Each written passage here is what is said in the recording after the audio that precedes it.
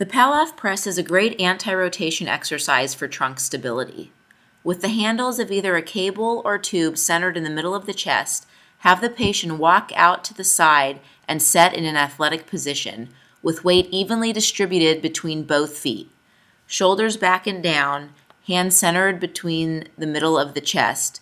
Push the handles straight out and bring them straight back in with any rotational change happening. This can also be done in a split stance, a half kneeling, a full kneeling.